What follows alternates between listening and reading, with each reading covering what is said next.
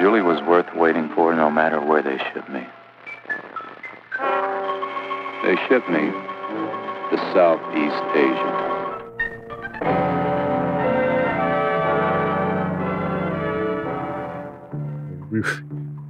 We were somewhat insulted by a problem that arose with the Air Force on the Air Force base.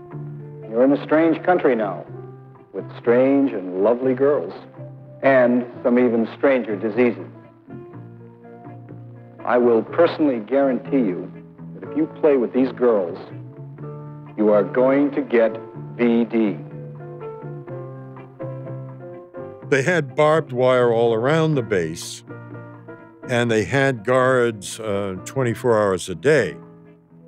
But they were discovering that some of their own troops had been nearly killed by their guards because they were crawling under the barbed wire at night to get to a little group of hutches and hooches that were a few hundred yards away from the air base that turned out to be populated by Vietnamese prostitutes.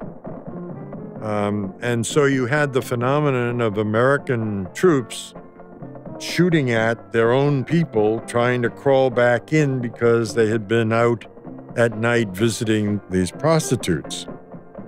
The American concern was that a number of the troops had developed venereal diseases.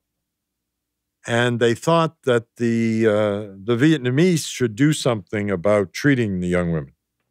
I went to a bathhouse. This little broad put me in a little room, a little towel. I was sitting in there sweating up a storm. And then she gave me a rub down, sort of to relieve the tension. She worked on my muscles, every muscle. We tried to explain that there were 2 Vietnamese doctors for this whole province, that the idea of sending them out, they wanted once a week to treat these young women, was not particularly feasible. Why didn't their doctors do it? Well, don't you know how terrible the scandal would be if American newspapers found out that Air Force doctors were treating these prostitutes so that American troops would not contract venereal disease. You think getting gonorrhea every time you turn around it makes you some kind of hero? He just couldn't quit. Haven't you got anything better to do with your life than waste it in every whorehouse over here? Don't put me on. Man, I'm putting you down.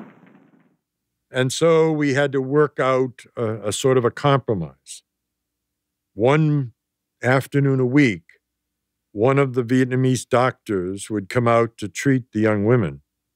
But 2 of the Air Force doctors that were on the base would go into the province hospital to treat the local population in return.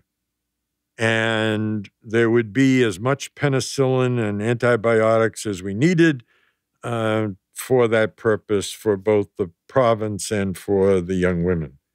And so a delicate PR problem was solved in a good old American creative fashion.